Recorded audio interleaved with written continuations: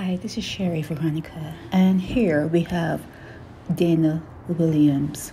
Her son was traveling on the back of a 4x4 when it got into an accident. It was involved in a collision, and he was pronounced dead on arrival at the hospital.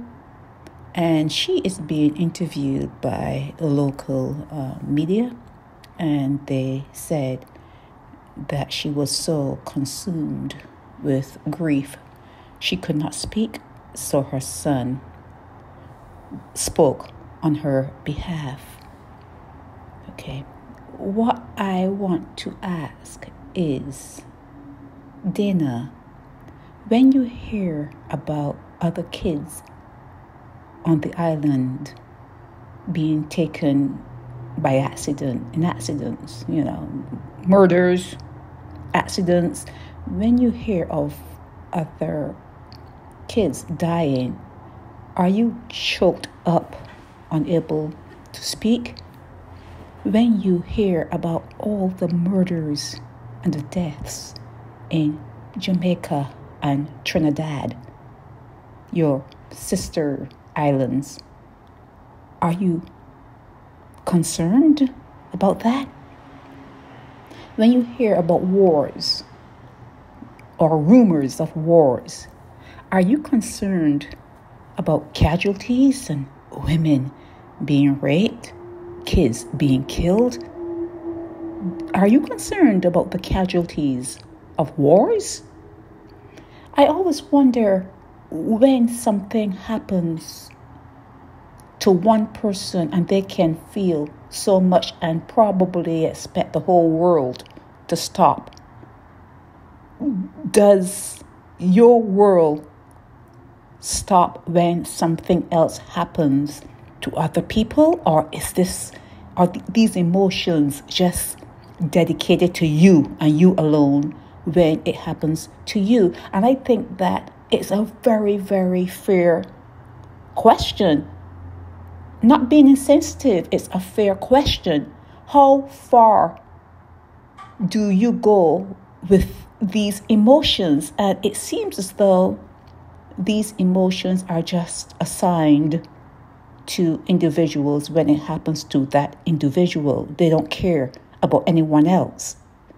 Her life, Dana, your life, continued when there were other people being killed or accidentally involved in accidents and didn't return home. Your life continued. You ate, you drank, you probably went to work the same way when other parents were crying and grieving a loss. It didn't affect you like it did when you heard that your son, Zeico, was killed. And at this point, are you asking yourself, how come I was not compassionate to the world? How come I do feel so sad? I can hardly speak. I'm crippled by how sad I am that my son was taken from me. Do you ask yourself now, how come I don't feel this way when it happens to other moms and dads and brothers and sisters? How come I don't feel this way? And it's something that puzzles me, because how could you not care about the world? What's happening in the world? The world is not only you. The world involves other people and situations. And if now you are feeling the way you are feeling because someone was taken from you, are you more exposed to feeling something about the world when it is crying, when kids are crying, when kids are hurting, when kids are dying?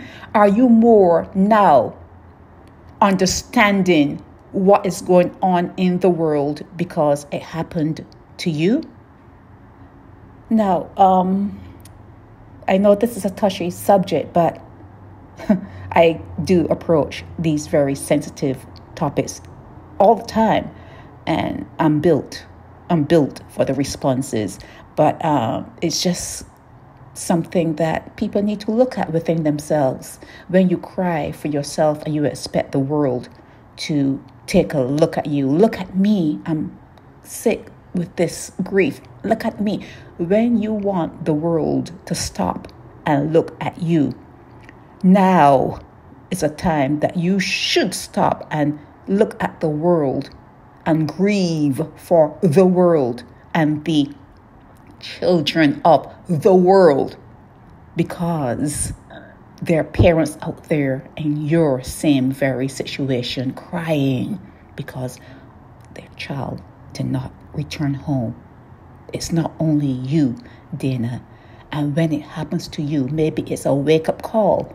Maybe there are many, many, many Danas out there, and it's always a wake-up call. So how do you proceed now, Dana? How do you proceed now? Are you going to be more caring?